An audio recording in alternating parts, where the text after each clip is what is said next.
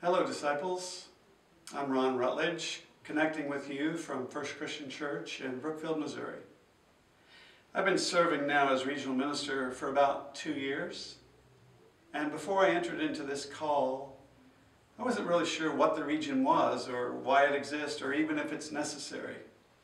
Maybe some of you feel the same way. As I've lived into this call, I've kind of come up with a simple answer, a bumper sticker version of what we are and what we do. Simply helping disciples make disciples. The longer version of that is that we shepherd and resource our pastors and congregations to make disciples of Jesus.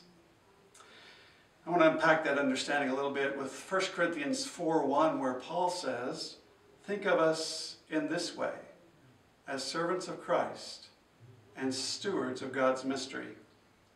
We who serve the region are first and foremost servants of Christ and stewards of God's Great Commission with you, just like you. I like to think about us as one huge congregation focused on a simple mission, a single mission, to make disciples of Christ. The rigid hierarchy that once identified the church is giving way to a more collaborative, relationship-based structure where we're simply one congregation, the body of Christ, together. This shared mission builds community because of our divine condition rather than the separateness of our human condition. Because each congregation is part of a larger whole, it has responsibility to each of the other parts as well as to the whole. And so together we equip one another, encourage one another, and collaborate with one another. As someone has aptly said, if you want to go fast, go alone. If you want to go far, go together.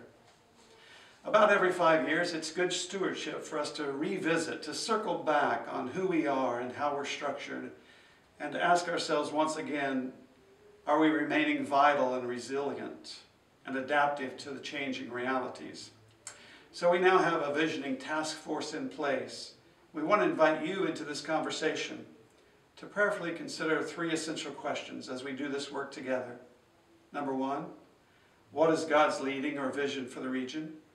Number 2, how can we remain connected in our shared covenant? And number 3, what structure can best serve us going forward? As I asked God for an image of this, He reminded me of Ezekiel's wheel within a wheel. And for me, the hub of the wheel is Christ, our shared center, our source and life. These spokes represent the individual congregations. The rim represents the regional board and regional ministry staff. And finally, the air in the tire is the Holy Spirit. So it's our prayer that we remain full of air, full of the Holy Spirit as we do our work together. God bless you in your efforts. It is truly a privilege serving the Christian Church of Mid-America. Amen.